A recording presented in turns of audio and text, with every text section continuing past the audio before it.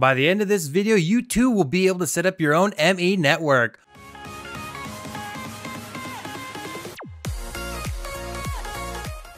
Alright guys, so to start off Applied Energistics 2, you're going to need to find Certus quartz ore in the world, and you're also going to need to get some charged Certus quartz ore. Now we can convert Certus quartz into charged Certus quartz later on in the pack once we get a little bit more power, but I would recommend just looking for this in your Minecraft world and trying to mine up as much as you possibly can. Fortune does work on these two blocks.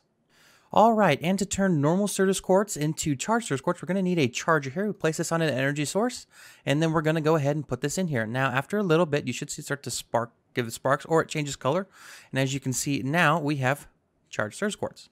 Alright guys, so the next step is the inscribers and silicone. Now silicone you can craft, check your crafting recipe to see how you can make silicone. It's going to be a very important component in the next few steps. So these inscribers here allow us to make the basic fundamentals of our system here. These are called processors. Now you can make these guys faster with some acceleration card upgrades, just like you see here.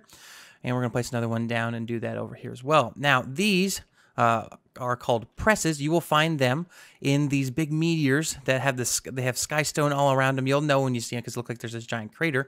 But you'll find these in the chests in the middle after you mine down a bit. Now the silicone one, as you can see, will make us some printed silicone. Now this will be good for later on to help us craft things. But you'll also need to get the calculation press, the logic press, and the engineering press along with the silicone press as you saw before. And these will allow you to go ahead and make more processors, or these are circuits, but in total will make us processors. Now, to get pure Certus quartz, you need to combine pulverized Certus quartz with a piece of sand. You need to throw it in water, and it will take a long time, but it'll grow up into the pure Certus quartz, and then you can start making these printed calculation circuits. This also goes for the logic, which is gold, which you can go like this and get a gold one, and then diamonds are also used with the engineering, and as you can see, it'll make us these printed engineering circuit. Now you need to get some redstone. I forgot to grab that before. Terribly sorry about that. But you grab some redstone here just like so. We take these out, and to make a processor, you just combine these all in here. And ta-da, logic processor. Now this is what we need to make some of the other components. Alright guys, so to start Applied Energistics 2, you're going to want to have a steady source of power. For this tutorial, we're going to be using a creative RF source from Draconic Evolution. And you're going to want to make an energy acceptor. Now the energy acceptor will take any type of power and convert it over to work with Applied Energistics 2. So don't worry about what type of power you're constantly generating, it'll be okay with this. Now after you make the energy acceptor, you're going to want to make the ME controller. This is basically the whole brain of your system here. And to make it look good, we can go like this, and you can have a bunch of different cables connected onto it. We'll get into cables later on in the video, but this is what it'll look like. It'll make these really cool looking colors, and then we'll be able to start on with the next stuff. All right, guys, so now that we got the brain of our system set up, you're going to want to make some cables here. We're just going to branch out to the right side here. You're also going to want to make a crafting or a terminal here. It can be a crafting terminal, can be a normal, any kind of terminal you see, but this will allow you to access everything that's on your network here, and it'll also allow you to craft. This is why it's a very, very good to have one of these. So having a network up is fine and dandy and all, but we can't actually do anything with it. We can't put any items in here or anything like that. So what we're going to need is these ME drives. Now you can place one next to here or connect it via cable. Anyway, will work. Just to note that the cables only allow 8 different things to be connected to them at one time. Back to the ME controller here, sorry about that. And then the cables, so basically it's 8 channels from this port here through the cable. Now the cables can be upgradable, but we'll get into that later. So what you're going to want to do is, so now we have this ME drive here, but this doesn't let us do anything. We can't put anything into the system here. So what the ME drive allows us to do is put in these storage cells. So you can have a 1K storage cell. It only holds 63 different items in it, but it can hold 1024 bytes, which I believe is one item, and you can upgrade into 4K, 16K, and 64K. 64K in default Applied Energistics 2 is what you want to go for. Now this will allow us now to put the items we need into our system here, and as you can see, we can put all these different items, even the one-off items. It'll all hold that all for us. All right, let's talk about these different cables here. So this is a basic cable in Applied Energistics 2. This will hold up to 8 channels. So we can have 8 different ME drives connected up to this per connection to the ME controller here. Now the ME covered cable, obviously just it's covered. I believe it has up to 12 channels. And then the ME dense cable, this is 32 channels. This is what you're going to want to get. Now these are called smart cables because on here, when we actually connect it up to something, it will show you how many items are connected up to it. So but this will show you how many channels are connected to it. And as you can see, if you look right there, there's that indicator. All right, now so on to auto crafting. Everyone likes auto crafting because it makes everything so much easier for you.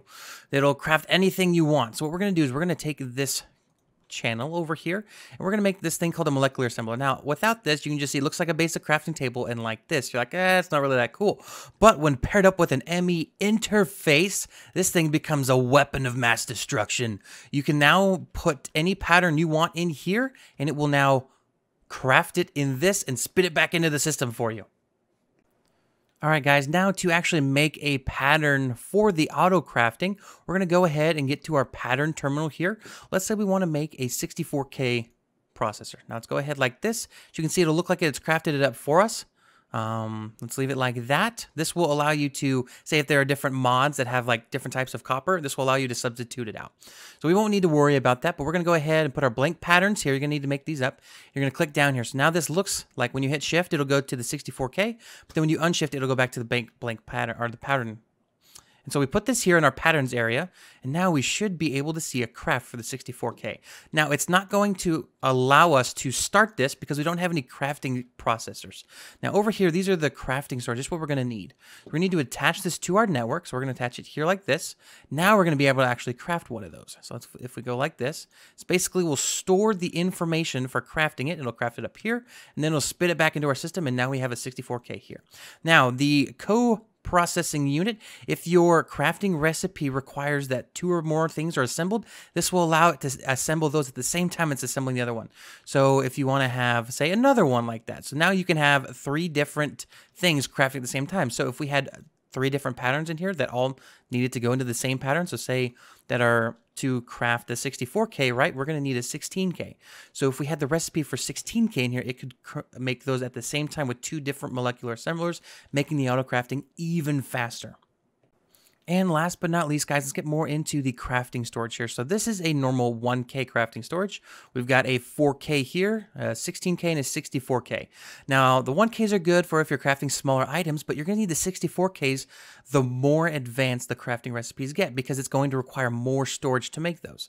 So my opinion, some of the best configurations for these is when you have 4 of these set up and 4 of those. That way you can have as much storage as you need for the crafting itself, but then you can also have these co-processing things making it even faster. All right, guys, that is going to wrap up the episode for today. If you did enjoy the video and if you learned something, please hit that like button. And as always, don't forget to subscribe. But guys, it's been Superturtle, and I'm out. Hope you all have a great and fantastic day. I'll see you all in the next 10 minutes. Take care. Bye-bye.